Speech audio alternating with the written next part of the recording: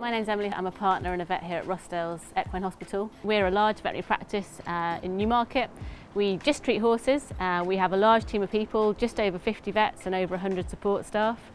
We deal with lots and lots of different horses, from donkeys and tiny ponies up to race horses and heavy horses. Across the practice we have lots of different branches. We have obviously race vets, stud vets, ambulatory vets, and then on the site that we're in today we have our hospital where we're able to perform state-of-the-art surgery, medicine, all the new equipment, so CT, MRI, all those. Today I'm going to talk you through a little bit of a procedure that we're going to do on this horse in this stable here.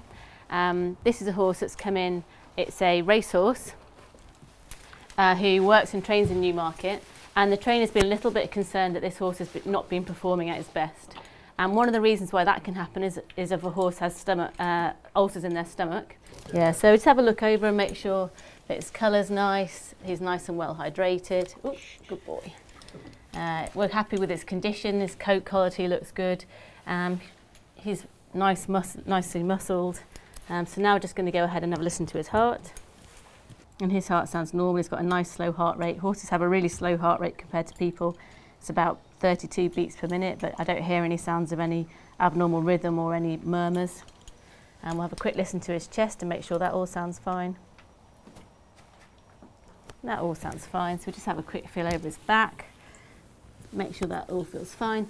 And as part of this investigation, if we don't find anything, we'll carry on and look at him more carefully and make sure he doesn't have any lameness problems or anything else. But all that looks fine.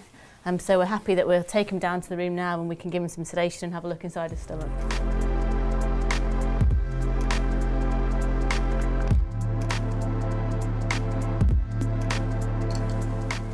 So now we're just going to give him a little bit of sedation to make the procedure a bit less unpleasant for him. This just goes into his vein. Good boy. And then we'll just give him a minute or two to go to sleep, and then we'll bring him into the stocks where we can keep him nice and safe. So the first thing we do is put this tube up his nose. So it goes all up his nose, and then we're going to make him swallow it, and it will go into the first part of his esophagus. This is obviously the tube that goes from his throat down to his stomach. And the reason we put this tube in first is because then we can then pass the endoscope through the hole in the middle. It makes it a lot more straightforward for everybody. This is the bit they don't like, so we just have to gently pop this up his nose. You probably won't like this bit, just for a second. What a good lad you are. So that's the bit they don't like, and now that's in, it means it's nice and safe and straightforward for us to proceed. So now what we do is we get this really long camera. So a horse's stomach's obviously a really long way away. It's about 3 meters to get from a horse's nose to their stomach. So we obviously have to have this really long endoscope, which can be quite tricky to use.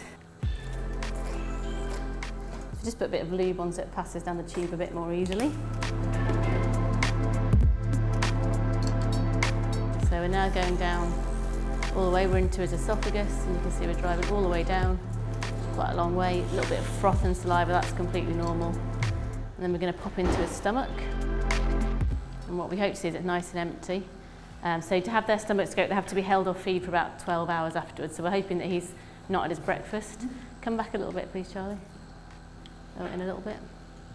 So what we do sometimes is just put a little bit of air into the stomach, just using a pump like this, just so we can see what we're doing. So what we can see now is we can see inside his stomach.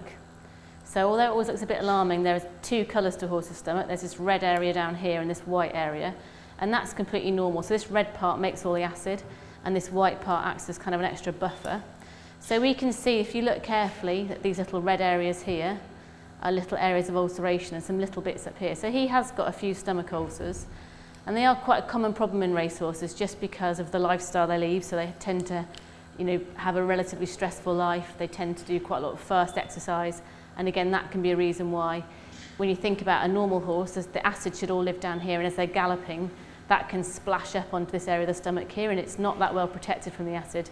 So we get these little ulcers like you see here. So what we'll do now is we'll just drive on around the stomach, and then what we're going to do is we're going to just keep driving.